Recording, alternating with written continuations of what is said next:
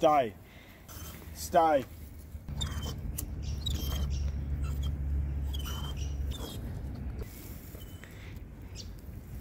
Good boy. Leave it on the plate.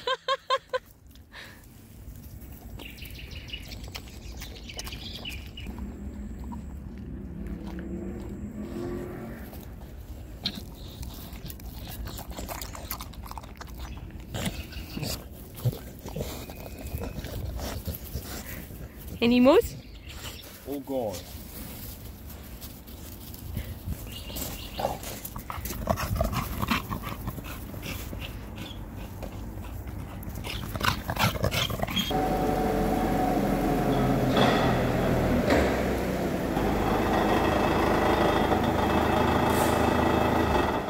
How you going, guys? Curtis from Cutting Edge Engineering. So today's job we have something a little bit different. This is an ejector cylinder out of a 657 scraper. This is one of two cylinders that is mounted in the back of a 657. They are a telescopic cylinder, so they are a two-stage ram. The reason there are two in a 657 is because they are a twin drive machine, so there's a big engine, diff and gearbox mounted in the back, and they are used for then ejecting the material out of the machine. These aren't a general part that I would have anything to do with the repair other than the eye reclaim, but this one has come in with an unusual crack in a very unusual spot. There is a crack all the way around the rod just behind the eye. This is the first time I've actually seen a failure like this to fail where it did. The customer didn't actually share how this failed. Having a look at the way the crack has actually formed, it looks like the cylinder has had a side loading, and the only way that would really happen is something's got down through the back of the machine. Maybe the ejector door hasn't been correctly adjusted. They do have rollers on the bottom and the sides to keep it in line with the bowl. If it was out of adjustment or something had failed within the door,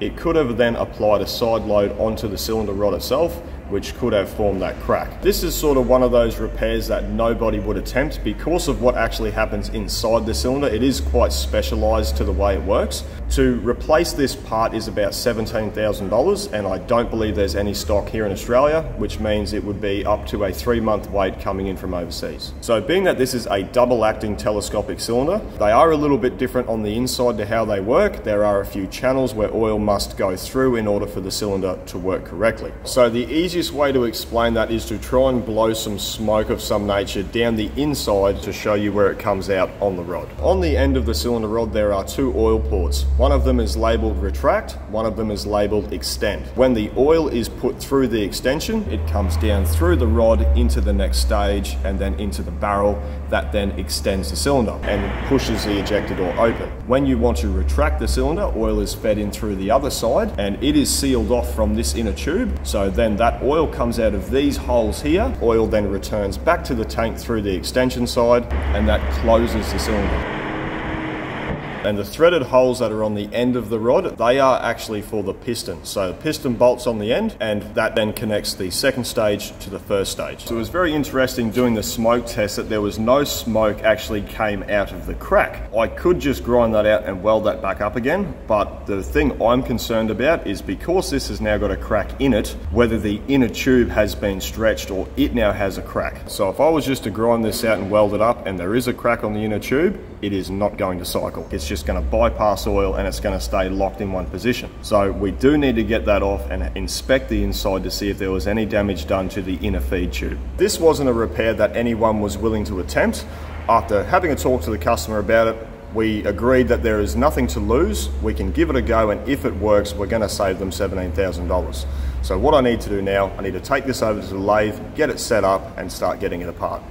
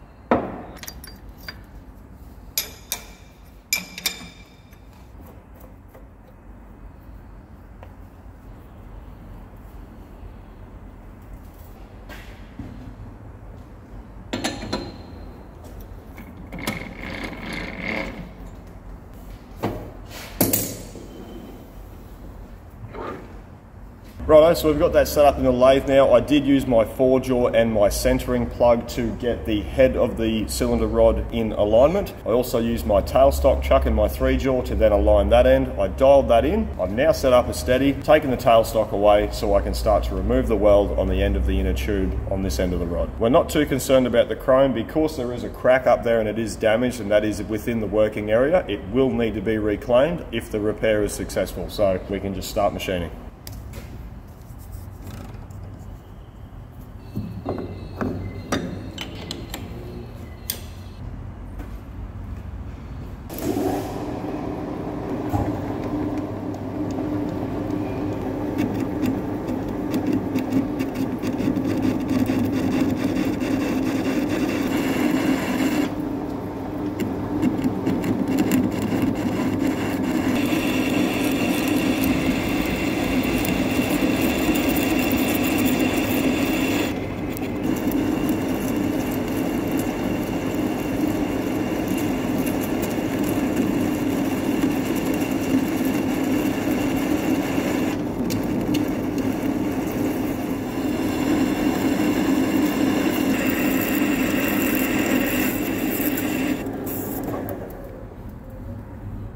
What I'm going to do is I'm going to take a skim off this.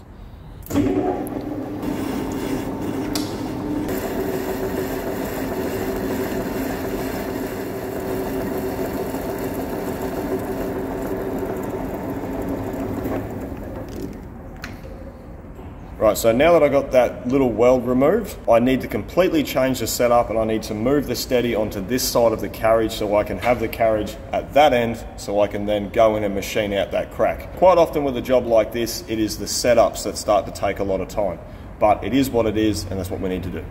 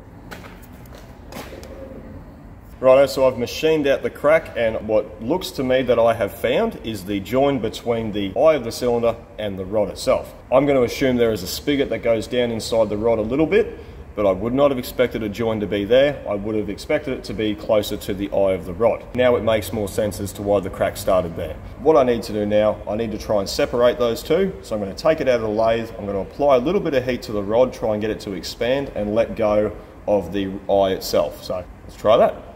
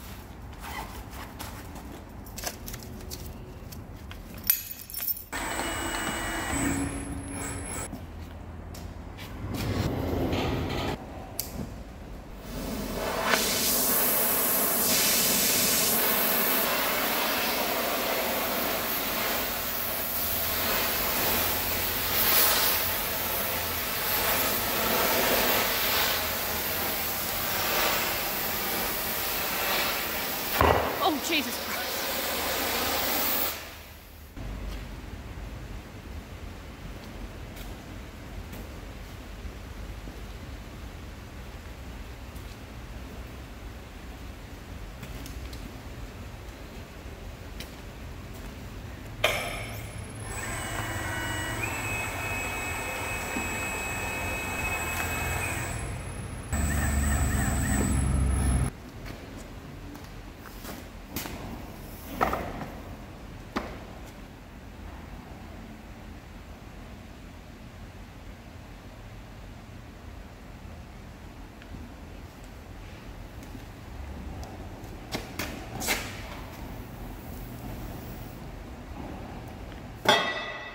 Righto guys, so that went really well. A little bit of heat and it just sort of fell apart. It turned out my suspicion was correct. That was a spigot and that is where the weld joint actually is. Now that it is apart, it's a lot easier to see how the cylinder actually works, how the oil flows in and the oil flows out and what it does. What I need to do now, I need to crack test the inner tube to make sure that joint is okay. If that's fine, we can then put it back together.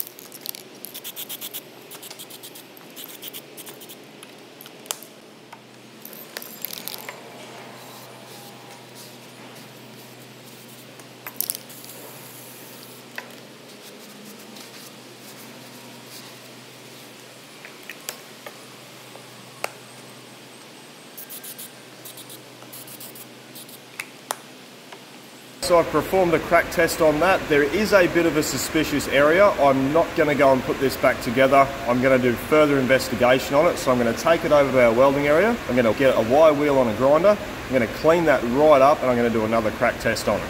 So let's see how that goes.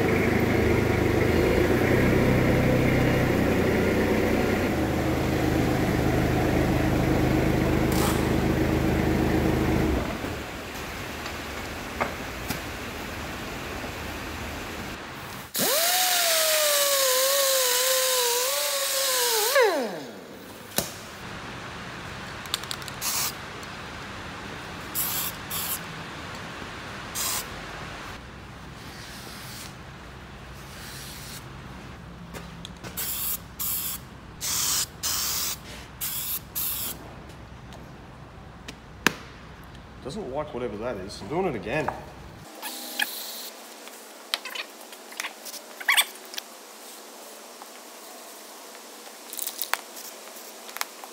Why is it not drying like normal?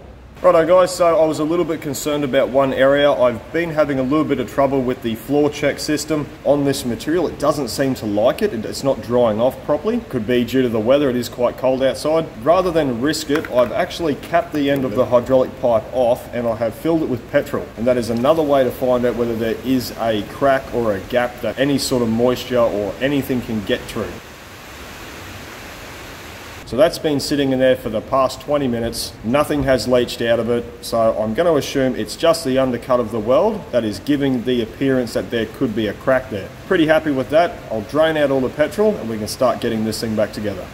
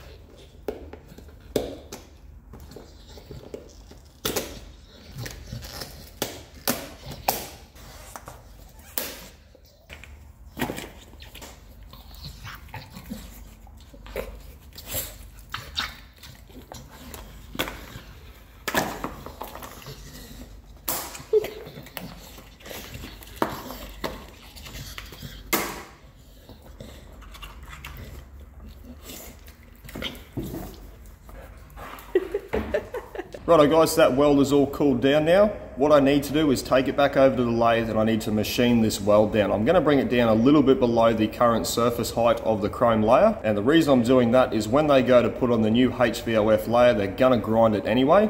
So I'll give them a head start, machine that down and make it a bit easier for the next guy.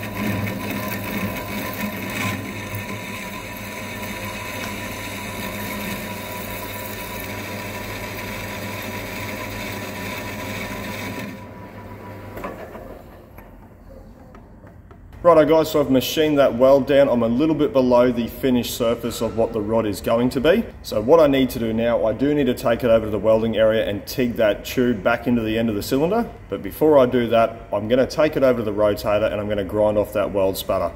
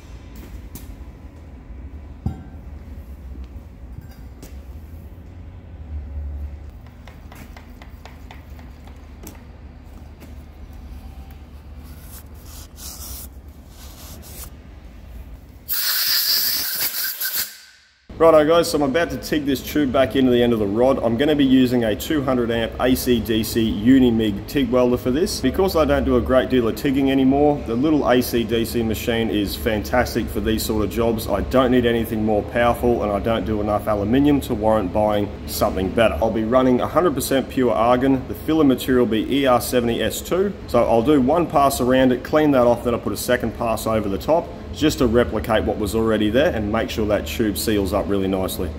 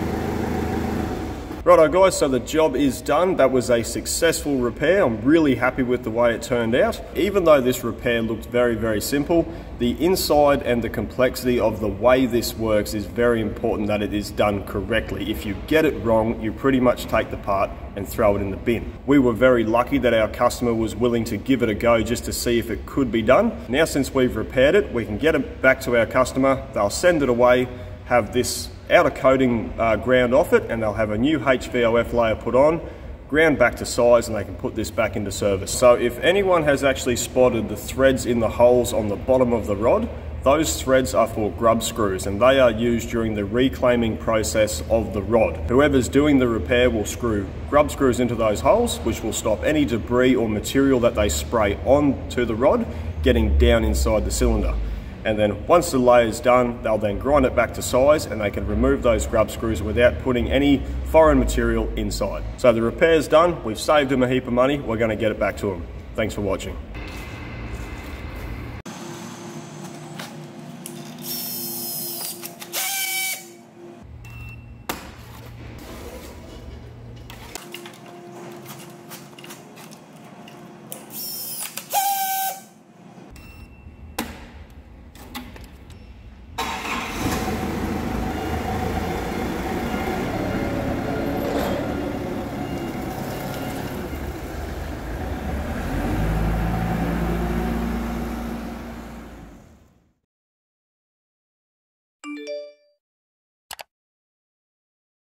Very good. First take, wow. That's pretty good, eh? Continue. I've been practicing.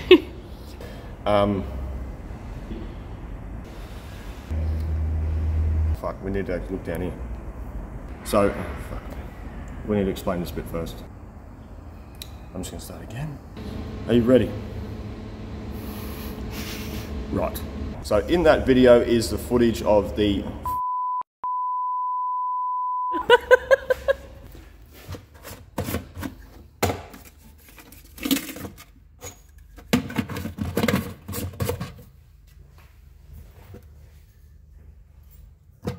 Right, so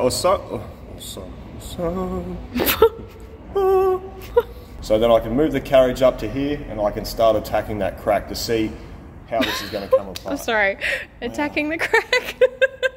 We found it about 1.5 inches or 45. Oh, shouldn't talk in bananas.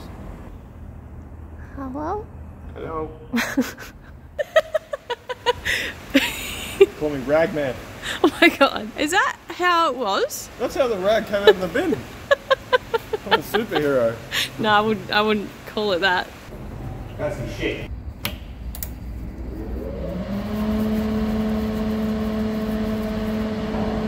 Oh, is that it? Okay. Ah. Oh no. Hey, oh no. Come here. Here, sit. Sit. All I want is my cake.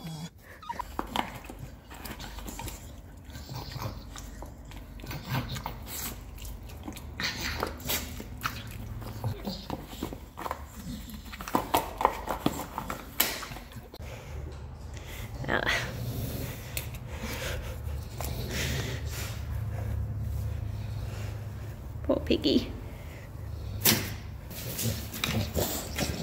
Drop it. Hey, hey, drop it.